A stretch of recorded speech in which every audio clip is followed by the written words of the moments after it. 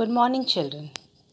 After reading the chapter Jurassic Park, making the film, try to answer these hook questions. Who is the director of Jurassic Park? Who is the writer of the story? Name the owner of the dinosaur park. Name the awards the film won. Names of the grandchildren of the owner of the dinosaur park.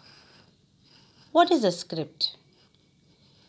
Which special sound system was used by Jurassic Park, which was the first of its kind? What creature had attacked the car that Lex and Tim were in? What did the creature look like?